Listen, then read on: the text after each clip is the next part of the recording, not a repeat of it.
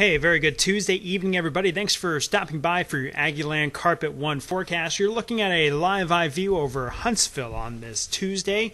Sunshine wrapping up our day. Wasn't very many showers and thunderstorms in the area. That's okay, but the ones that did produce some rain also produced some gusty winds. We even had a brief tornado touchdown in Giddings around the lunchtime hour. Let me show you what's happening out there. We've got an upper low spinning up towards the plains once again tonight. Most of the severe weather is confined across North Texas, back over towards the Big Bend region for us.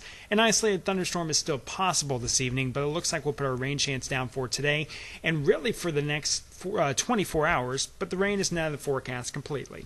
Here's your PinPoint forecast. We'll show you what we're talking about. Now, in the morning, there may be some spotty showers kind of drifting in here thanks to what's called an outflow boundary from storms up to the north. We're only going to put about a 10-20% chance for that happening.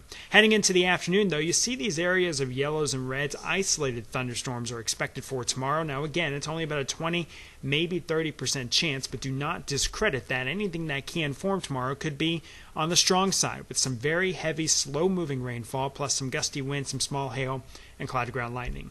Thursday, there's another boundary in the area that should produce more widespread rain and thunderstorms. Here's your Wednesday, though. Most of us, again, just a 20% chance where you see the darker green. That's where we're going to put the better chance that if we're going to find a thunderstorm tomorrow, most likely would be in the western to southwestern corner of the area. Otherwise, daytime highs still warm in the mid-80s as they expected to be. We've got a heat index around the low 90s.